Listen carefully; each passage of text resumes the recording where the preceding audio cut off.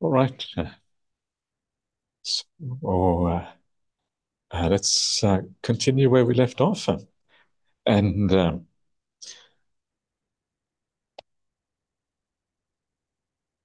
so we have seen how in various ways you can think about, recollect the Buddha.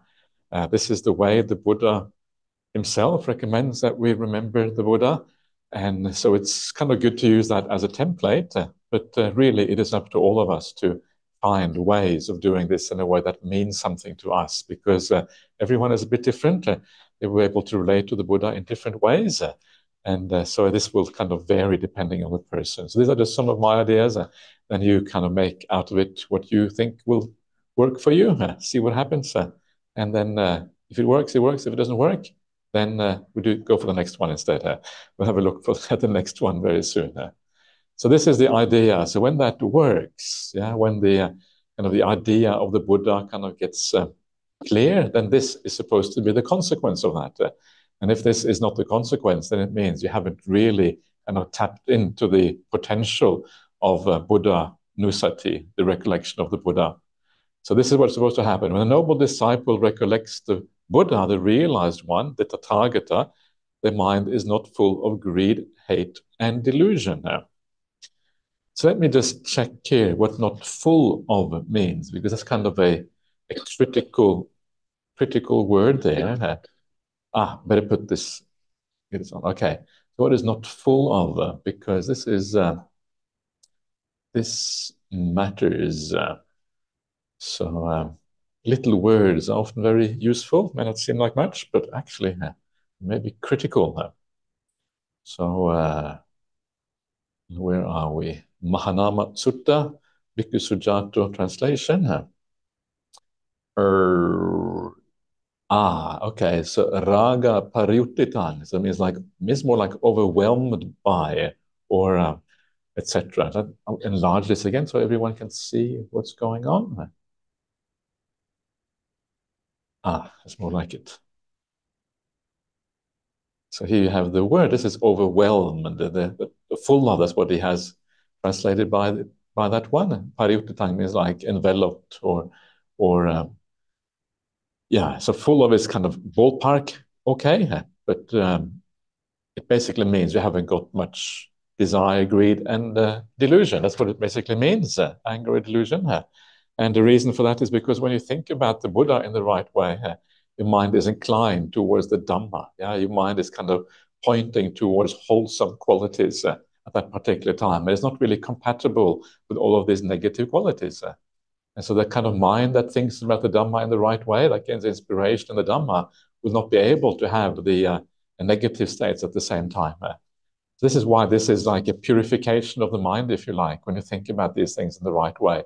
It basically means that you understand the Dhamma at that particular point. Yeah, you know what's going on. You know what wholesomeness is, unwholesomeness is, and so your mind is not capable of harboring these negative qualities. Yeah, that's kind of the idea here. Yeah, it's almost like there are two opposites. The qualities of the Buddha, when you understand what those qualities are, the mind automatically rejects the other things because you have that insight into the Dhamma at that particular point. Even though it may only be temporary at that time, you sort of understand what this is about. Does that make sense to anyone? Yeah, okay, good. Okay. Sometimes you don't know whether something makes sense or not. So you're just a bit uncertain. So then what happens?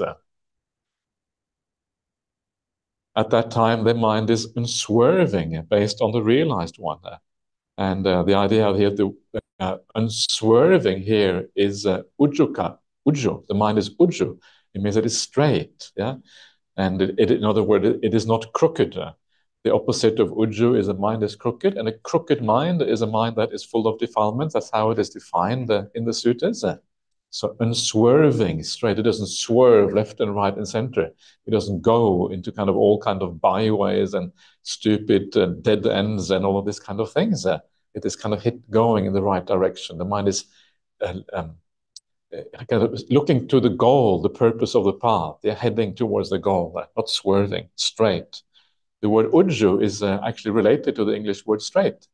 In Sanskrit, it's ruju.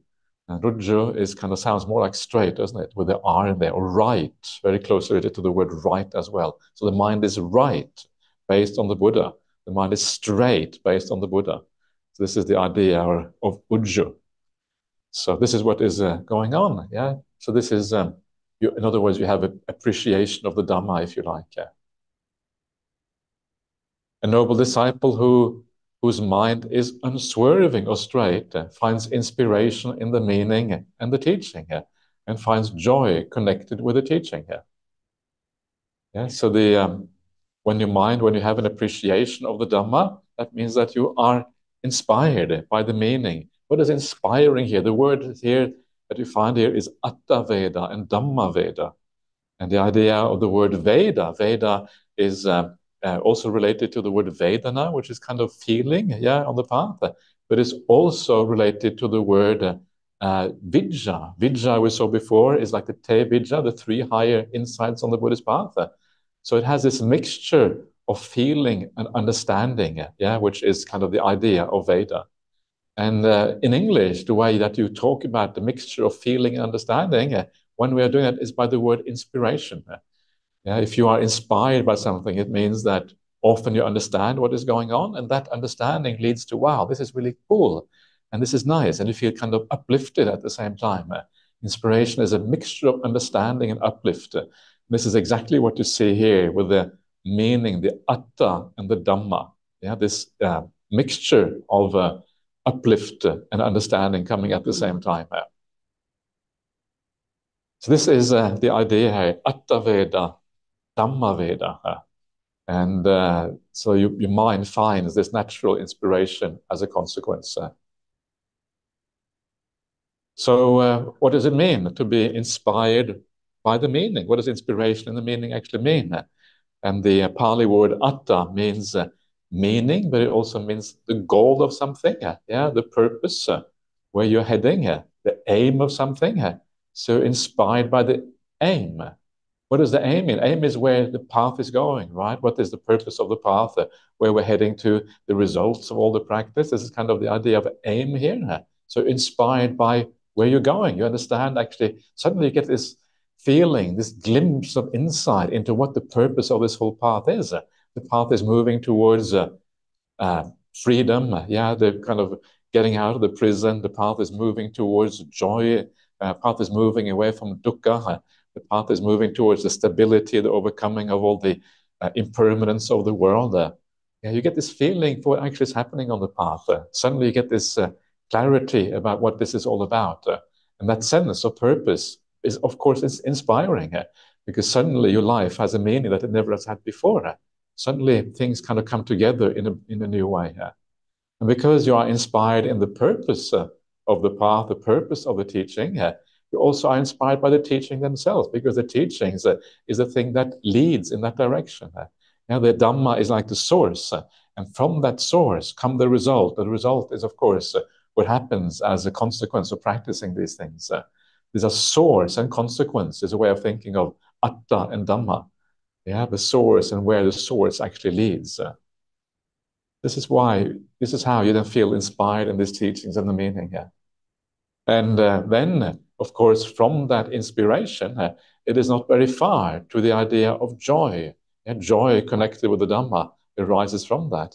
Because inspiration, then a little bit more, and maybe at this point you start watching the breath or whatever, you bring the contemplation in with your meditation. This is kind of the idea here. Then it can give rise to joy. You feel glad. You feel mudita. You feel piti, maybe. Dhamma piti. What is the Pali here? That's a good question here. Pamoja, Dhamma Pamoja. Upasamhitang Pamoja. Okay, so Dhamma, joy connected with the Dhamma. That's exactly what it says here. So why don't I just read the English translation? So that's good, yeah. So the joy connected with the teaching because you understand where this is all heading here. This is kind of the idea here, yeah. And that so this happens more or less automatically when you reflect on the Buddha in the right way. This is kind of the idea here. So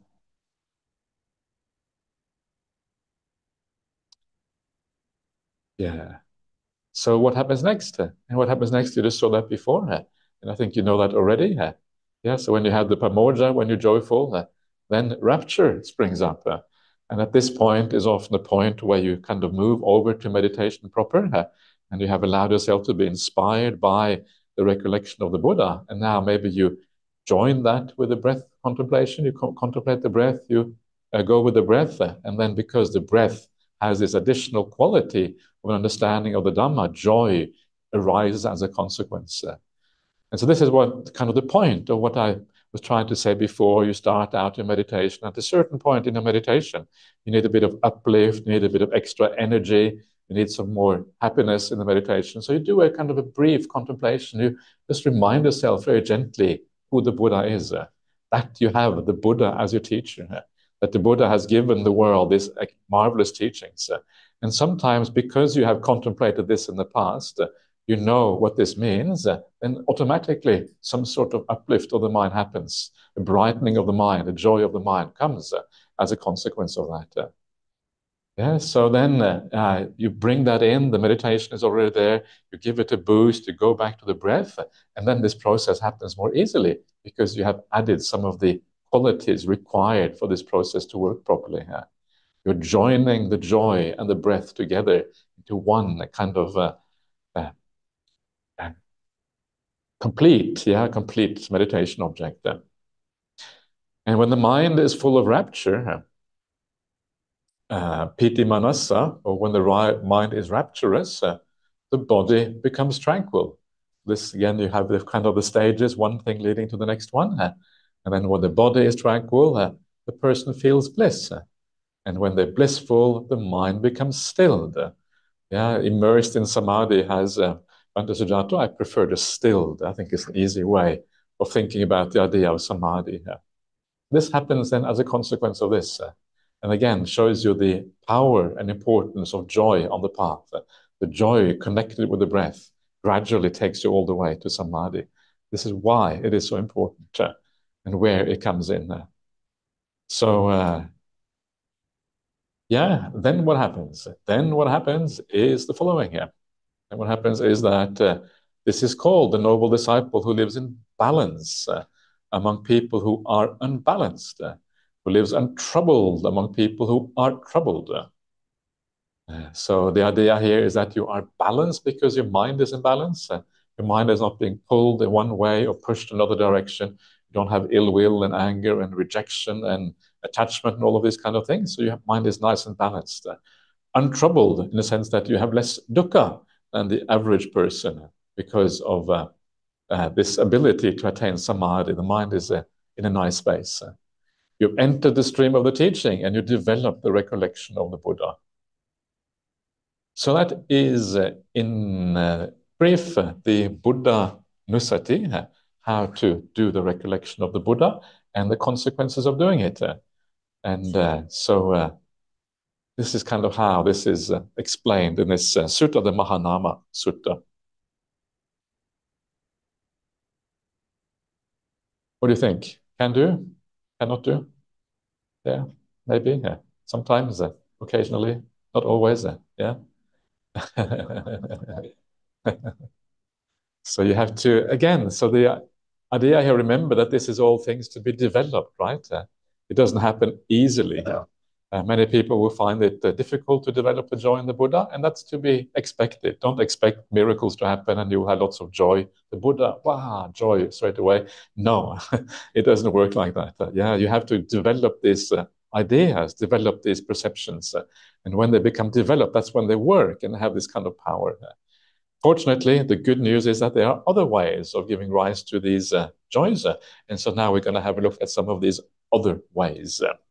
So the next one is, no surprise, is the recollection of the Dhamma. Furthermore, a noble disciple recollects the Dhamma, the teaching. So let's just stop there for a moment. So there's always, as I mentioned before, there's always a sequence in these things. Everything in Buddhism has a structure. Everything has a sequence. Things are never kind of random. So when you see like the five aggregates or the five hindrances, or you see the Noble Eightfold Path, or you see the six recollections, everything comes in a certain structure. Yeah, one thing leading to the other one being more important than the next one. And it's exactly the same thing here. The Dhamma is secondary. The Dhamma emerges from the Buddha. The Dhamma only exists because the Buddha exists in the world. Yeah, that's why it is there. And so if you understand the Buddha, you also understand the Dhamma. But if you don't quite grasp the Buddha, you can still understand the Dhamma, perhaps. So if the first one doesn't work, at least the second one works. And you can see why. And the reason why is because the Dhamma is still available in the world today. So you can relate to it much more easily, maybe, than the Buddha, who passed away 2,500 years ago. And he's more like a theory, almost more, sometimes, unfortunately, a bit more like a myth or a legend than a real person. But the Dhamma is much more real because it is available to us even now. And this is kind of great, yeah, because the Dhamma is, at the end of the day, just an expression of the Buddha's enlightenment. So if you read the Dhamma and you understand what it is about, in a sense, you are in the presence of the Buddha, because this is what the Buddha is. Yeah, he is these teachings. These are an expression of what he's doing here. So just by reading this, you are already, in a sense, also taking a step up the ladder and going back to the Buddha at the same time. So these are not kind of exclusive contemplations. In a sense, they all come together in a certain way. So what is it about the Dhamma that is so marvelous? And I'm going to read out in a second how this is explained in the Sutta and how it is explained everywhere. But sometimes it's good to contemplate a little bit before you actually look at the textbook answer. Yeah, because if you look at the textbook answer, your mind is already set in a certain way. Yeah. So I always think first and then afterwards look at the textbook answer. Don't just learn the textbook answer, because that allows you to be more creative and imaginative with how you deal with the Dhamma. So reflecting a bit first is always useful. Um, yeah. So anyway, so yeah, so what is it about these teachings? And I was at a very interesting event not so long ago. I was in Sydney. When I was in Sydney, I was visiting my friend Bhante Sujato. He can be quite a controversial monk in many ways and very interesting. Yeah. He has done many kind of interesting things. He was one of the first people to to support the idea of ordination for bhikkhunis in the West and these kind of things. And he's a very kind of strong personality. Has he been here? He's been here, right? Yeah, yeah. When was it last year? Huh? Long time ago? Huh? Or a long time ago? Okay, yeah. Should invite him back again. Come. So he's a very he's a very strong personality and very yeah, but also very bright, very intelligent person, and he can present the Dhamma in a kind of very interesting ways. And so he's one of I think the person in the world who has translated the most suttas. I don't think anyone has translated more suttas than Bhante Sujato. So what he did was he decided he has basically he's running this website called Sutta Central that you saw before. Yeah, that's kind of his baby. Yeah, so monks don't have children, but they have websites instead. And so that is his baby over there. And this is what has been his life's work. And of course, he realized that if you're going to have a website, which is called Sutta Central, which means all the suttas there, well, you got to have the suttas, right? You can't just have the front page and no suttas behind it. Otherwise, kind of pointless. And so he wrote to Wisdom Publications. Wisdom Publications is a company in the US that publishes most of the suttas. Usually the translations of Bhikkhu Bodhi is what they have there. And so he wrote to them and said, it's this copyright business on the suttas is a bad idea. Yeah, the Buddha gave the suttas to the world, and then we go and have copyright on those suttas. You must be joking. Yeah, these should be free for everyone to have. Why? How can you have copyright on these suttas? It doesn't make any sense. And I think he's right. How can you copyright the word of the Buddha? We're going to keep, hold the word of the Buddha for ourselves. Everything should be free of copyright. The reason they do it is because, of course, they want to cover their expenses and so on and so forth. And fair enough to some extent. But there comes a point when these things become like a profit venture. You do these things for profit. And I think that is where it becomes problematic. And apparently they use the suttas of the Pali Canon to subsidize some of the other kind of Buddhist books, like the Mahayana books or whatever. They don't sell so well. The suttas sell better. And that's kind of not a good idea, in my opinion. Yeah, this is kind of where things start to go really wrong here. And so he wrote to them and said, it's time for you to free up the suttas and kind of give the right to everyone else so we can put them on Sutta Central. And they told him, no. That's what they said. We can't do that because of whatever reasons. And of course, he was not very happy with that. And so he said, okay, well, if that's the case, I am going to have to translate all the suttas. And that's what he did. So he went off on an island outside of Taiwan called Chimay, a small little island. And he stayed there for 2 years. He has a supporter actually from Malaysia. Yeah, he's a Malaysian supporter. This Malaysian supporter has a little house on Chimay. And then that's where he went, yeah, to be supported by this fellow. And so he spent 2 years there, translated all the suttas, and came back, and then the suttas were mostly translated, the four main Nikayas. And then when he came back to Sydney, he continued translating. And so now he has translated the four main Nikayas and also part of the Khuddaka Nikaya, this minor collection, or whatever you want to call it.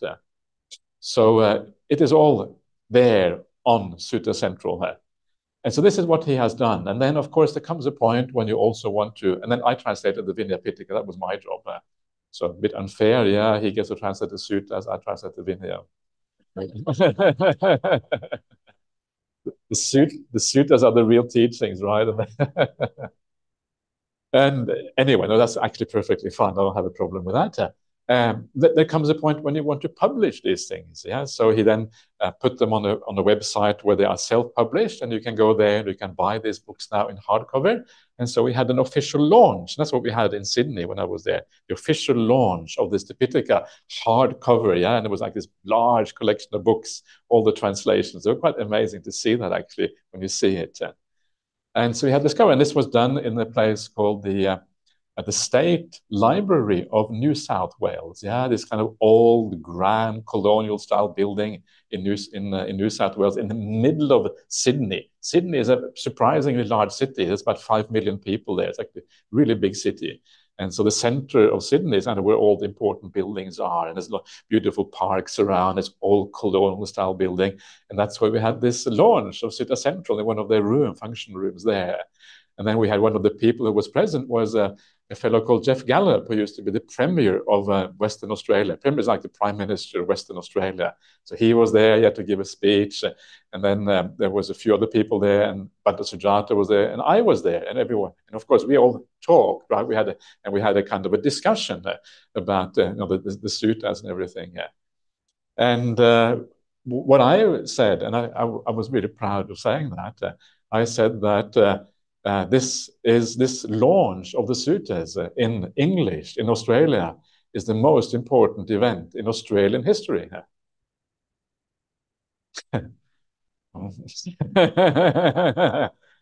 Yeah, so I mean, this is a kind of very Buddhist point of view, right? I'm not sure if every non-Buddhist would agree with that, but I think it is. I think it is the most important event in Australian history. Why? Because these suttas are about the very meaning of life. There is no literature in the world.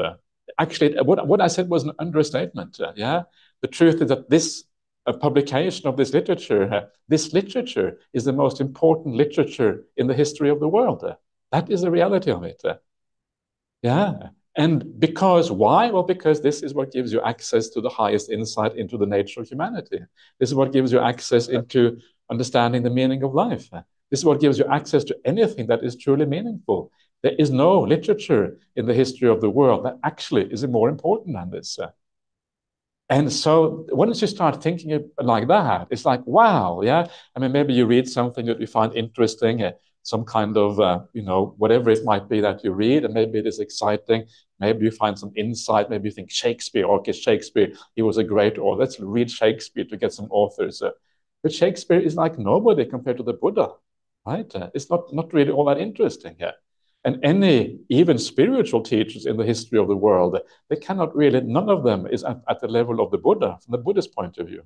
The Buddha is one who had the full understanding of what human experience and a human situation is. And so once you kind of get that, then you start to understand what you're dealing with when you're dealing with the suttas. You're dealing with the most important literature in the history of the world. And then when you kind of turn the pages, it's like you start to shake a little bit. Yeah, oh, that's the most important words. And will I be able to understand? Yeah, and you kind of feel a little bit excited and shaking and nervous about what you're about to read. Every word matters. Every word is really important. And this is what I was saying before, yesterday, about the Dhamma, yeah, that when you think about the Dhamma in this way, the most important literature in the history of the world, and you see what the Buddha says about this. Yesterday, I talked about the idea of svakato, well proclaimed. Yeah, what that actually means. It means that the Buddha sat down and really thought about this before he expressed the Dhamma. You can imagine what it is like to be the Buddha. It's actually very difficult. You have this insight into the nature of reality, and an insight is like one moment, yeah, one flash, bang, and this kind of picture, yeah, of reality is like bang, and then you have to somehow express that one insight into words. I mean, the insight doesn't come with words, right? It's not. There's no words there. With the insight, it's just like one realization, and that realization is without any kind of commentary. And then you have to express that. How on earth are you going to express the most profound understanding of that can be had by a human being? How can you express that into words? You can imagine how hard it is. People already, before the time of the Buddha, they already had insight into samadhi. Samadhi already existed to some degree, and that already is often considered beyond the scope of language. How can you express this kind of really unified, powerful states where you think you are God and you are kind of, there's no difference between you and God, you're unified with the universe? How can you explain this to anyone? This goes even beyond that. So how can you explain this? And so what you see is when you then go to the suttas and you read what the Buddha did after his awakening, this is from the Udana, he would sit under the various trees for a while, contemplate what he had experienced, yeah? And that's where he thinks about dependent origination, all these kind of things, because that is kind of the crux of the Buddha's teachings, if you like. It took the Buddha a long time to really evaluate what this was about, to express it in terms, to articulate it in a way that it can be passed on to people later on. So even for the Buddha, that took a while, yeah? And sometimes the Buddha would go on retreat. What would he do when he was on retreat? Well, I think he would maybe reflect on how is it best to articulate these things, yeah? Maybe that was part of what he did at that time. Because it's not obvious how you go from that insight into articulating it. So this is kind of so all of this points to the fact that this is very carefully thought out by the Buddha. If you go to most contemporary teachers of Buddhism, very often they call it talking straight from the heart. But what straight from the heart means not very coherent, right? It means like, okay, this comes out of you, but often it's a bit kind of random. It comes out in this way, it comes out in that way. And sometimes they contradict each other. And sometimes one person says this, the other person says that, and you wonder what is going on. And sometimes people say to me, oh, I prefer to read the modern books of modern meditation masters because it's much easier. Yeah, the Buddha is so difficult to understand. Let's read, Ajahn Brahms, yeah, Opening the Door of Your Heart. Yeah, easier than reading the Word of the Buddha. Okay, I agree. That book is easier. It's just stories and jokes. Yes, of course, it's easy. But what we forget is that maybe on the surface it is easier. On the surface, it is more poetic. On the surface, it's more polished. On the surface, it kind of is aligned with our modern taste, what literature should be about, yeah, because it is more modern in a sense. But it is only on the surface that it is more beautiful. The Buddha warns us against this in the suttas, where he says in the future there will be poets and poetry, and there will be disciples who have the Dhamma in beautiful words and phrases. And the Buddha says, well, and then everyone will go to that. And that is what they will think is profound and worthy of listening to. And they will not go to the word of the Buddha, which is really profound and connected with emptiness, sunyata patisanyuta. Yeah, they will bypass the word of the Buddha and go to these poets instead. And that's what everyone says. They say, oh, I prefer reading this teaching and that teaching because it's so beautiful. Yeah, so nice. And it's okay to read these other teachers. There's nothing wrong with that. But actually, you're missing out on the really most important teaching of all, which is the word of the Buddha.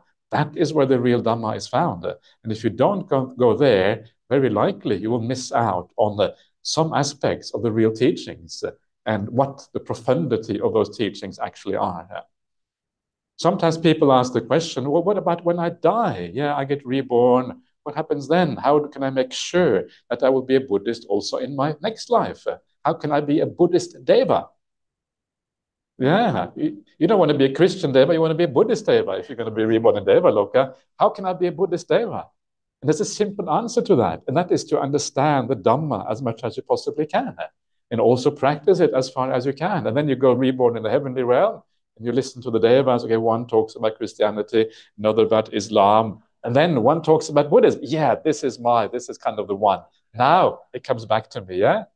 And you remember because it is you have been reading these things before. But to be able to remember it, to be able to make sense of it, you have to actually go to the word of the Buddha and not to go to all the idiosyncratic teachings of modern teachers, because the word of the Buddha is what we all have in common. And when you go to the heavenly realm, that is what you're going to hear. You're not going to hear, truckload of dung or good, bad, who knows, or opening the door of your heart. That doesn't exist. Maybe someday, but that is not the kind of the main thing, right? You have to go to the teaching of the Buddha.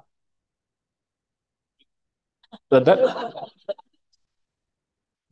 one is. There are quotes on the suttas in there. Just read the quotes on the suttas. Yeah, it's full of nice little sutta quotes. So read those. Then you'll be all right. And don't embarrass me. No, that's okay. So anyway, so the point is that if you really want to get into the Dhamma, this is where at the end of the day you have to go. And I recognize that sometimes it is a bit difficult to access. It is difficult because it is a bit repetitive. It is in a style that is different, yeah? And this is one of the reasons why it is nice to do this kind of sutta come-togethers or retreats or whatever you want to call it, because it gives us a chance to look at these things a bit more deeply. That is very, very useful. So this is what these teachings are. Yeah, they are the most important literature in world history, and this is what we should remember when we have these teachings in our hand. But before we go on, let's do some more meditation together here.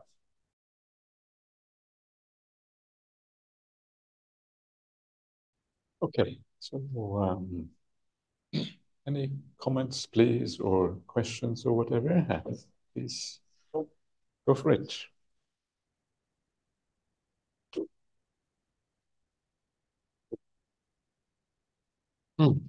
Hi, Ajahn. Hi, nice to see you again. Nice to see you. Yeah. Ajahn, you were mentioning about devas recalling their dharma. So just wondering, right, as human, when we were reborn, Yeah. we can't remember anything. So, but I guess as what Ajahn Brahm said, our inclination will reconnect us to the dharma. So, but why is it that as a deva, why do they recall past life so easily? Is it that their body is a bit different, or because this is my family story. So many years ago, my late grandparents, they were Taoists. So they go to Chinese temples. And we have supported this temple for many years, and we trust that this temple is good. The Deva is there to help mankind.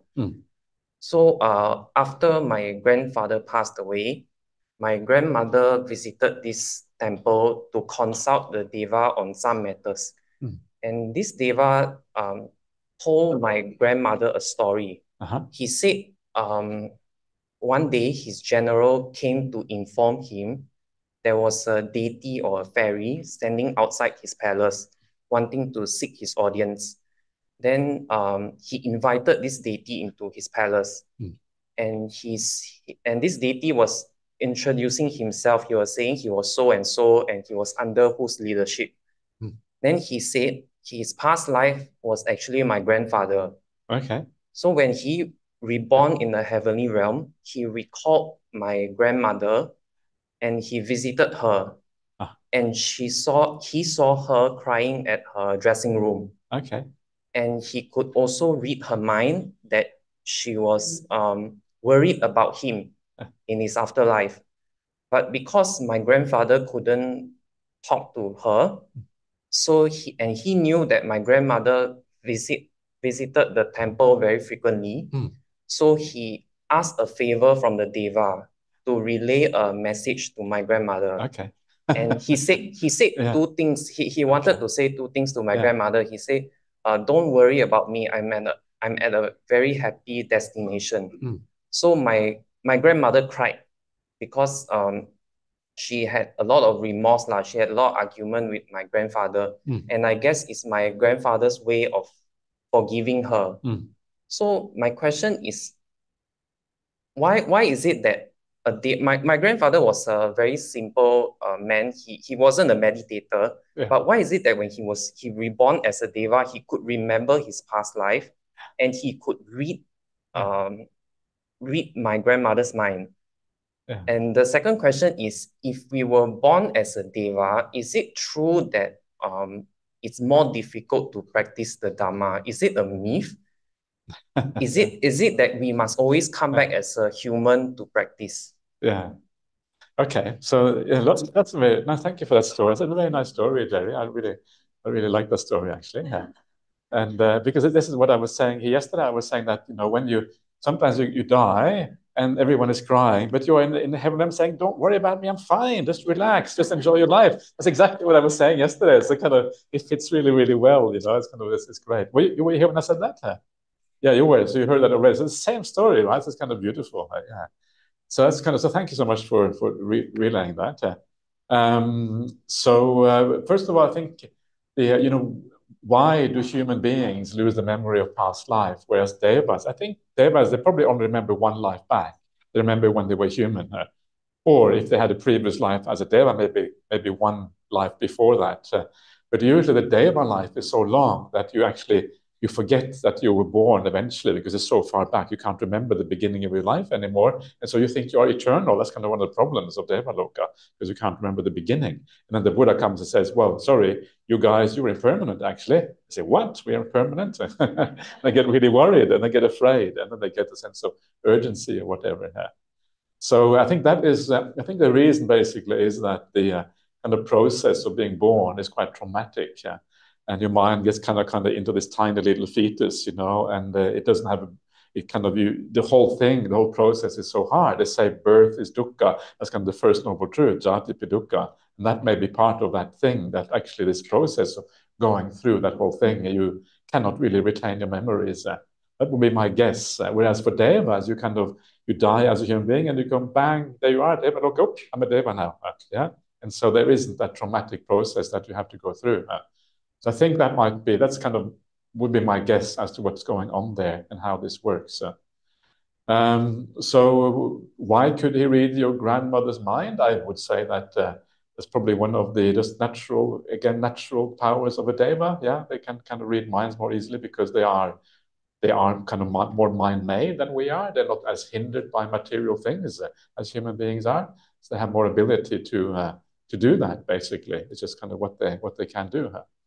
So yes, I think it will have. What was another part of your question? What was the last thing you were asking about? Right. Okay. Yeah. Right. That's another important point. Yeah. I think it is a bit of a myth sometimes, to be honest, because it doesn't say anywhere in the sutras that you can't practice as a deva. In fact, the Buddha is a teacher of gods and humans. What's the point of teaching them if they can't practice? Must be a reason, right? So I think devas too, they can be kind or they can be nasty. Yeah, and can they meditate? Probably, I can't see why not. Yeah, all we need for meditation is to focus on something, and that collects the mind. So I don't know if they breathe. If they don't breathe, they have to focus on something else. Maybe that was kasina meditation start in the Devaloka because they can't follow the breath. So they have to use kasina meditation, maybe. I don't know. I'm just guessing. But there's always the idea of meditation is just the ability to focus. And that would be, you can do that wherever you are. It doesn't matter where you are. So I think this whole idea that you can't practice in Devaloka is exaggerated. And you also find in the sutras devas becoming stream enterers, right? You find that with Sakka Devinda, he becomes a stream enterer. So obviously, some certain things are certainly possible. And this idea that you should try to be reborn in the human realm that you often hear about, I've never seen any evidence of that in the sutras. I don't know where that idea comes from, but not from the Buddha, I think. The Buddha doesn't say that we should try to guide our rebirth at all. He says you just, whatever happens, happens, really. And so the best thing to do on the deathbed is just to chillax, relax and just enjoy. See what happens. Enjoy the journey, as they say. So that's kind of my take on all of that. So yeah. I think Ajahn, I think where that comes from is because we're born in the Deva Loka, and then we enjoy our life too much coffee and too much, so too much. So there's a danger of indulgence. I think that's where it's come from. I think that's where the idea comes from. But that doesn't mean it is impossible to practice. It just means that you just need to be. You just need to turn your mind in the right direction. That's why people, they become stream mentors as devas. It shows that it's not impossible. The fact that happens. So I think that depends on how you incline your mind. So there are people in this life who are very well off and doing really well, and they still become Buddhist monks. And they kind of give up everything in their life. I know some people who are super duper wealthy that become Buddhist monks and who are, have everything in life and say, okay, enough. Who cares about all of this? Pick Buddhist monk. That's kind of what happens. And it makes sense, because it's kind of interesting. You look at human life and it isn't that great. It doesn't matter how much wealth you have, you still have all the kind of problems that most of us have anyway. People dying, heartaches and problems and the painful body and illnesses and cancer. That's kind of common to all humanity. A bit of extra money is not going to make a big difference. And so we are just deluded. Often we are deluded about the importance of things like being wealthy or famous or whatever. Actually, it is often very irrelevant to how much happiness you have.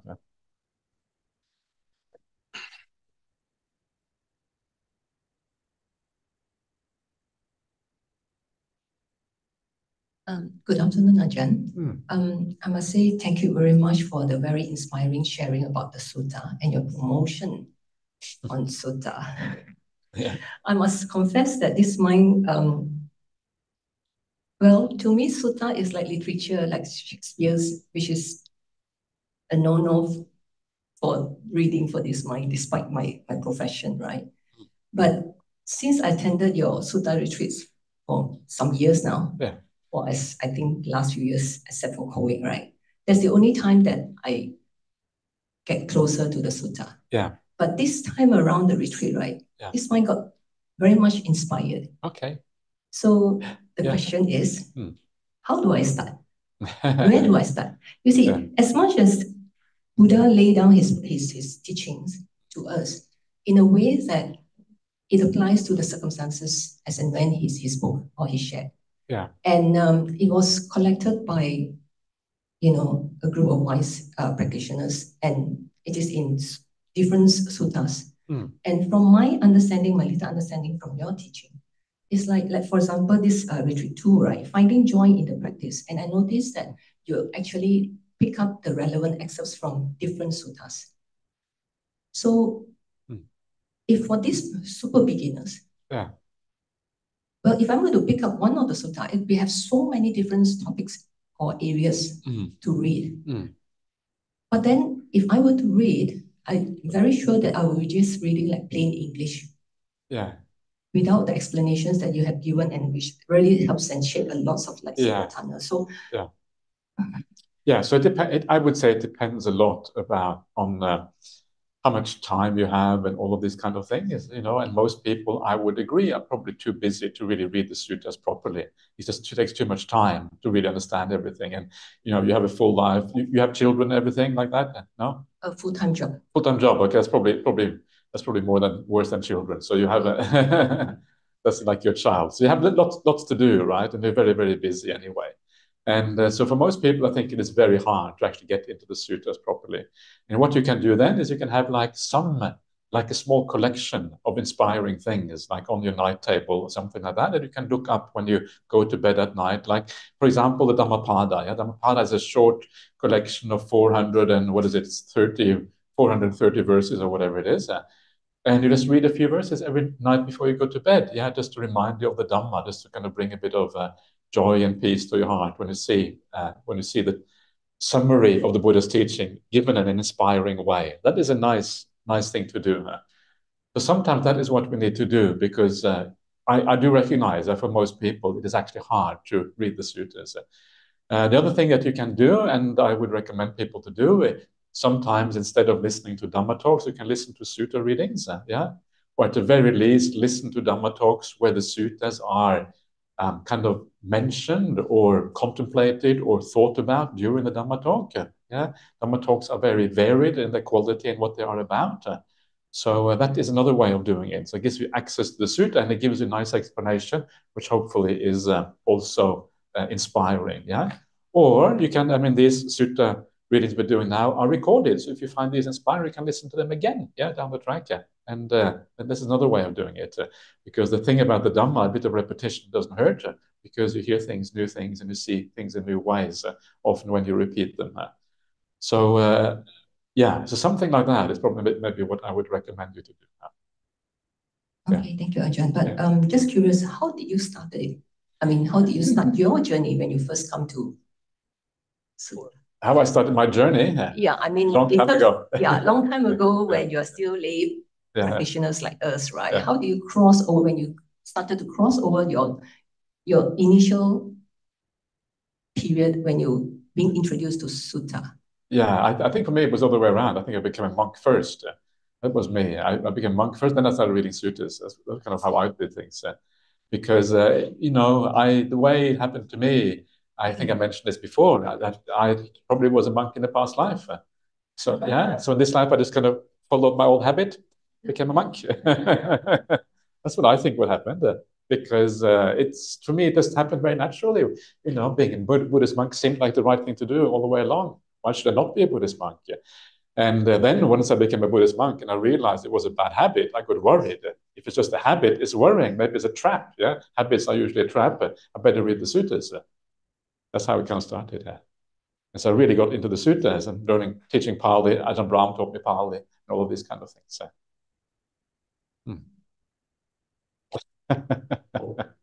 Okay, one more thing that your suggestions, right, on the sutta reading or recordings. One I could think of is maybe your sutta retreats, the past recordings. Is there any other recommended recordings that we could also look up for other than yourself? Yeah. I mean, you know, who else does nice sutta? BSWA in general, there's lots of sutta readings from a variety of monastics on BSWA. But yeah, Bhante Sujato is another one. I was just going to say that. So Bhante Sujato does a lot of sutta readings. Venerable Bhikkhu Bodhi does sutta readings. He speaks very slowly, so but if you can deal with it, then you'll enjoy it. I don't know. I don't like too slow. I get sort of impatient if it's too slow. So, and so yeah, so those are some of the good ones out there. I would really recommend those because this is one of the great things about Ajahn Brahm. He, from the very beginning, he taught us to read suttas. Yeah, in the early days when I came to Bodhinyana Monastery 30 years ago now, and he used to do sutta readings. Yeah, when I came there, and for me, it was an incredible eye opener. It was like, wow.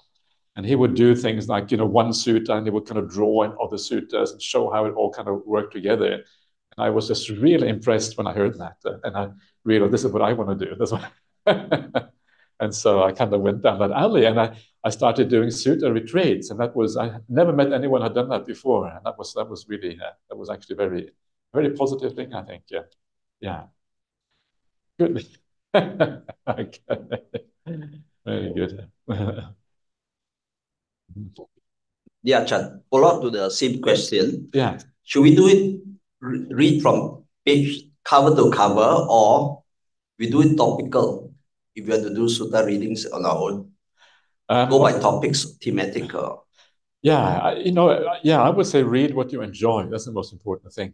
Yeah, enjoy what you're reading. And if you start in the Majjhima Nikaya and you go to the first sutta, you probably put off straight away because the first sutta is so complex and so difficult. You want to understand a word of it, and you never open a sutta after that. So that's kind of a bad one. So make sure you enjoy it. So if you don't like the first, go to the second one. The second one is quite nice. Yeah, that's the Sabbasava Sutta, all the taints. Don't like that one, go to the third one. It's called the Dhammadayada Sutta, being the inheritors of the Dhamma. If you don't like that one, go to the fourth one, which is the Bhayabherama Sutta, the Fear and Dread Sutta, which is great. That's actually that's the life story of the Buddha Sutta. Yeah, it's about what he did before his awakening, and he went into the forest and had was frightened of things. So that's another beautiful sutta.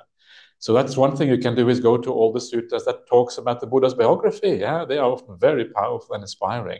Ayabhedava Sutta, Dvedavitaka Sutta, Aryapariyesana Sutta, Mahasatchaka Sutta, Majjhima Nikaya 4, 19, 26, 36. This is where so these are all really inspiring suttas.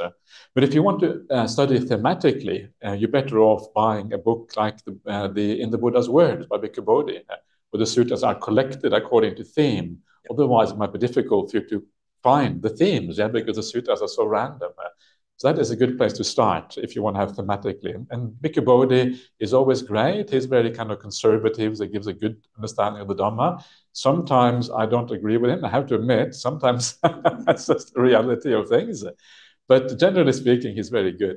And so In the Buddha's Word is a good place to start. Yeah. Thank you, Ajahn.